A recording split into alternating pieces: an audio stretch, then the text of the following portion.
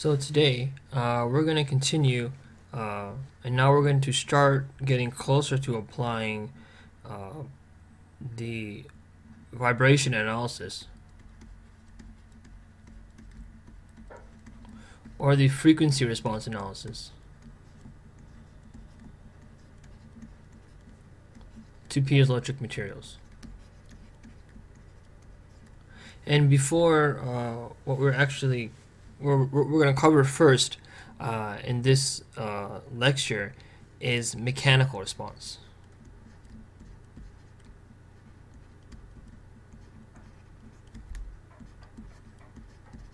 And mechanical response, it goes under two categories, as a little bit of a repeat, but we have displacement and we also have velocity.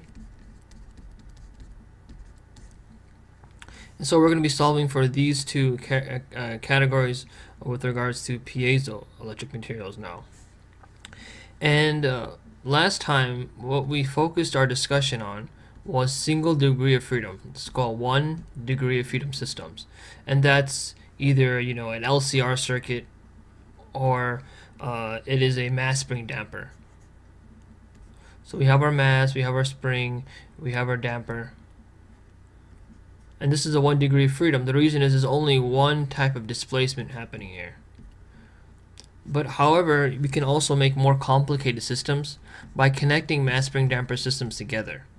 And the way we do this is we have our spring, just like we did before, but we have multiple masses. So you can imagine the displacement of x1, let's call this mass 1, is not necessarily the same as the displacement of x2, although they're related by the spring in the middle. The displacement of each of these masses are not necessarily the same, and you can kind of imagine this one's coming down sometime, maybe this one's coming up, and they're kind of like bobbling back and forth, and their displacement is obviously not together, but they do influence each other. However, when we talk about piezoelectric materials, initially we need to consider what we call an infinite degree of freedom system. So what do I mean by infinite degree of freedom? So let's say we had these masses. I'm just going to draw them sideways to give an example.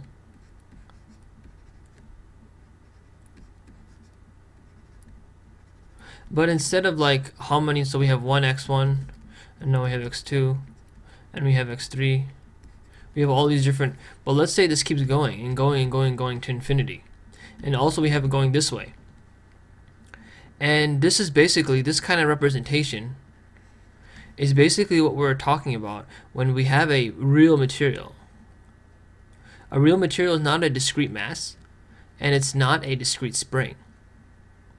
Although we were treating it like that earlier because we could in DC analysis. Whenever we have a very low electric field or a very low frequency, or the frequency is at, this is 0, basically DC. In that case, we could treat it like this kind of system where we had the mass and we had a spring. We calculate the equivalent mass, the volume times the density, and the equivalent spring constant. And we went over all of that when we were talking about the piezoelectric coupling coefficient. But in this case, what we can kind of talk about is like a little sliver. And this reminds you of what integration. So there's like a dx here.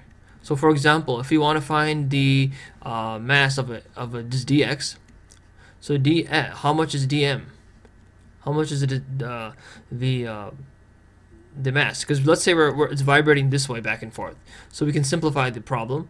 It's only vibrating in, let's call this the x direction, or the one direction, the x1 direction. So it's only vibrating in this way.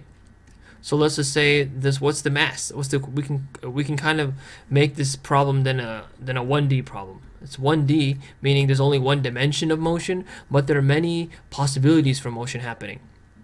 So this is like a little mass, and it's connected to the next part, which is this part, by a spring, and it has another mass, and the dm is equal to dx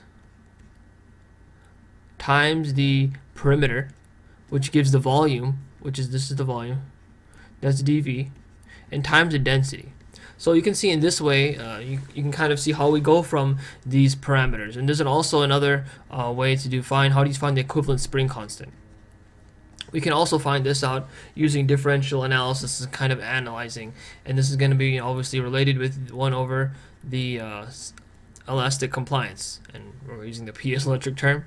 So it's going to be related to elastic compliance, the differential spring constant. So what actually we end up getting, by kind of using this analysis and solving, we can come up with a differential equation describing the motion.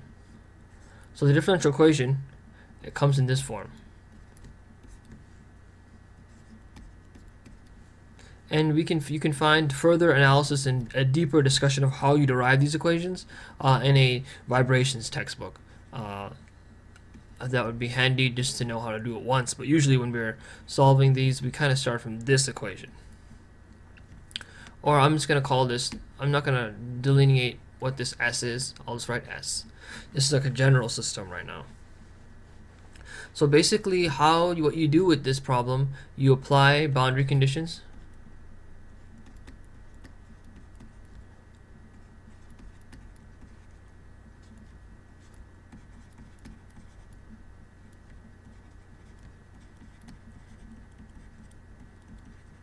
You apply the boundary conditions, and by doing this you can solve for the equation, and it'll give you the solution. So what is actually the solution in this case? I mentioned that we had this 3D material which we can kind of represent as a 1D representation. So let me just draw a little box here. We'll assume that the 0 point is there, and we'll just give a random x value. We'll just call this x1. This is just the position. So this is x. That's positive. Let's say this is x1, and at x1 we have u, x1, t, and it'll become clear what u is. U is actually the displacement. So let's say we applied an electric field, plus minus. We applied an electric field, and then what happens? The material, it expands.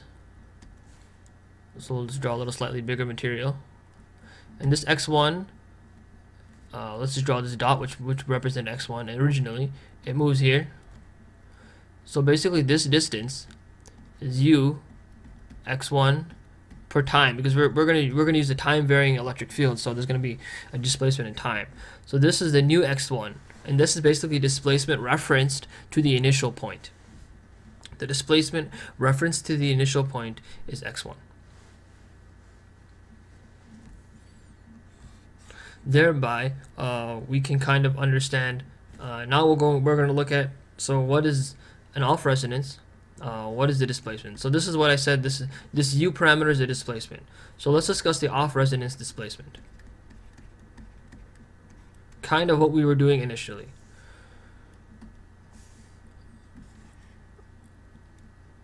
So basically, we have uniform strain, or we have a constant displacement. So let's just draw a line. So let's say this is displacement u, and this is t, or sorry, this is x. So as we are moving along, we have more and more displacement, because when this point right here, it moves over, it also pushes the next one over, and then also the next point also gets pushed over. So if you look here, and we keep drawing these, when this sliver over here moves left, it will automatically push the next one physically left, and that one will also expand. So they're kind of integrate with each other to do the final displacement. They kind of push each other along. So this is uniform strain, or uniform displacement, and it's also the strain is also uniform. It's also uniform, but when the strain is uniform, we draw it as a straight line. So either we could have a straight line positive, or we can have a straight line negative. And this negative, if this is the an electric field applied on the other side, we would have a negative electric field or positive displacement. So this is strain. I'm gonna write this as a curly x, and this is again this regular x, which is just the position. See, because we had this equation earlier, right? We had the strain equals d times E. But once you have the strain, how do you find the displacement U? And remember, when we normally calculate the displacement U, we calculate it with regards to the edge. So basically U, and if we call this point 0 and this point L, meaning the length, then we say what's the displacement at UL. We're not saying it's time varying right now. Let's just say we're just the old case where we had the DC field. This then equals X times L, which is just delta L, which is actually U. So this is the case. So we can, if you plug in here dE, you'll have to actually have the case for this displacement. And then, like, look, since the strain is uniform, the displacement is also uniform. So using a straight line curve, you can kind of calculate the strain. So how do you do that? I said that U, let's try X, and U has to be on a domain from 0 to L. Okay, 0 to L, we'll assume that we're measuring respective of the 0 point. We can also measure respective of this point. If we measure respective of the 0 point, we'll basically have this kind of displacement. This is the regular X. What if we measure respective of the 0 point in the middle, then we'll have this type of a displacement. So this would be L, and if you measure respect to the middle, we'll have L in a different spot. We'll have L here, L over 2, because it just matters what you're talking about with regards to displacement. So we'll basically have this U equals X, the strain, L, as the maximum strain. But how do you find that that's what's in the middle? Ux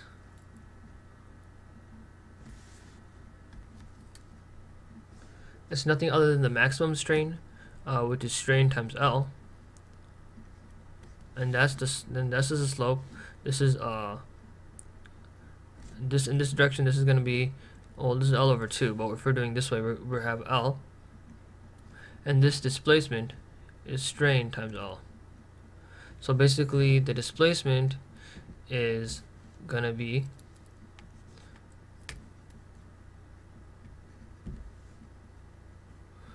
the slope, which is a rise over run. So the rise is U over L, and the run is L. But actually we know that U is XL over L. So X, this is the actual slope. X times basically the strain times X equals U X. And this is a curly X, which represents strain. So obviously, and this is only valid on the domain L to 0. At the 0 point, you'll say there is no strain, but at the other side, you'll say there is no displacement, because that's where you're assuming 0. But if you wanted to do in the other case where you had the strain, and you want to reference everything from the middle of the piezoelectric material, and then say it expands, outward, both sides expand. If you want to have that type of analysis, then you would simply just modify 0 L. So you're not from 0 to L, but you're going to have from -1/2 L to L. So you'd basically do this strain, which is, it's the same slope, right? The same slope here and the same slope here, because the slope actually is the strain.